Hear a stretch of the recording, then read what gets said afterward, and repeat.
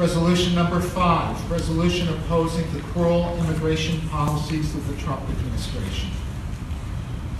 Is there a motion to adopt? Is there a second? I'd like to use this opportunity to tell you what happened in my own union just a few weeks ago. My union represents workers in a meat packing plant in Salem, Ohio.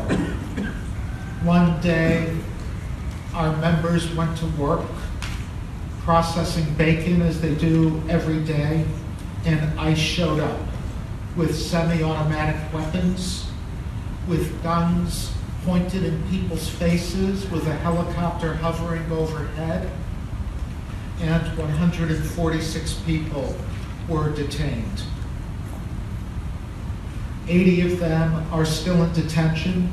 Some of them were detained for the crime of not bringing their papers to work that day. They were sent away, and it took quite some time to get them back, and it was because they didn't bring their documentation to work. That is not what I want to see America be like. Families were separated. Children were left alone. And ICE was so proud of what they did that they posted on their own website video of their agents loading their weapons before they went into the plant. And so this is a resolution I support wholeheartedly.